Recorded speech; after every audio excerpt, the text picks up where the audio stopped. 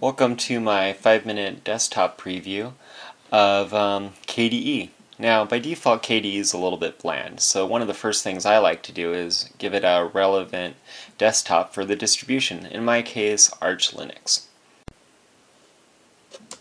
Now, the next thing I like to do is go into Workspace Appearance and get rid of that ugly blue glow that comes by default. And how I do this is go into Configure Decoration, and you can go in and change the inner and the outer glows of the windows.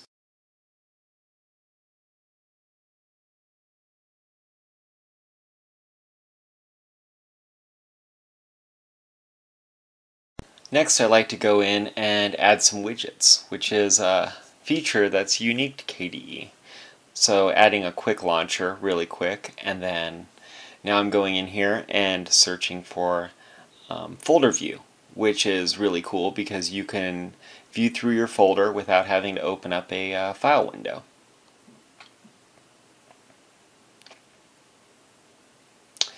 Now, one of the things I like to do is go in here and set up my own favorite shortcuts to applications like Firefox.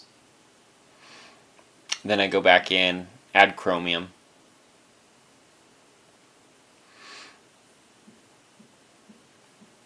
and there I have my 3 most used files.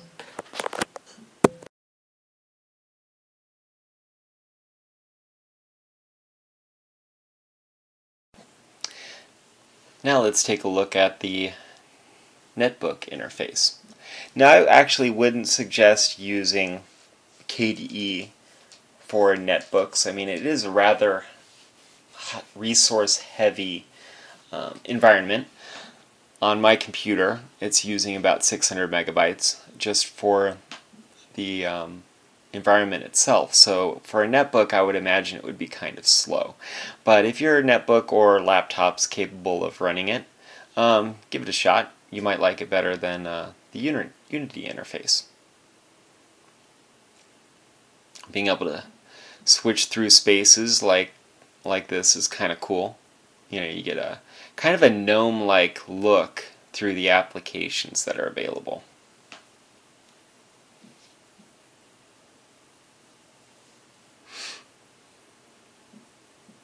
And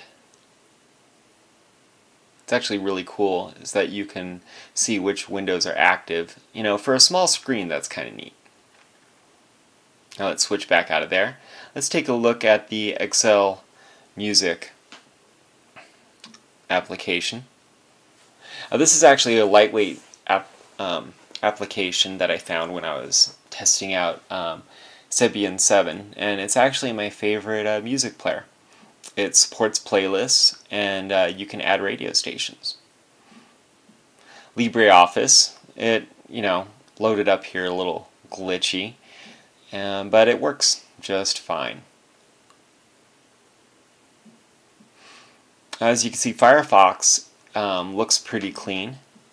I actually changed the default appearance because the tan appearance is a little bland.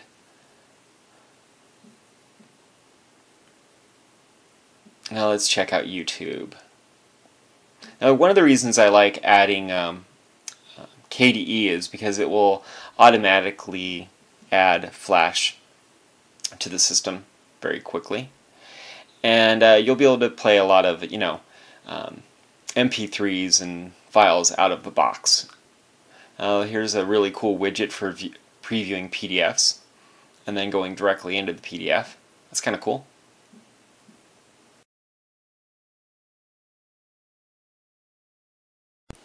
Now, the last thing I'd like to show you is how to change the workspace behavior. Now, you can click on different widgets for each desktop, and that actually will allow you to manage each desktop separately. Now, there was a little glitch when I tried it, and it required me to log in and out until it took effect. Now, I would suggest KDE for anyone that wants to try out Arch Linux and have a lot of functionality pre-built into the system. So thanks for watching my video.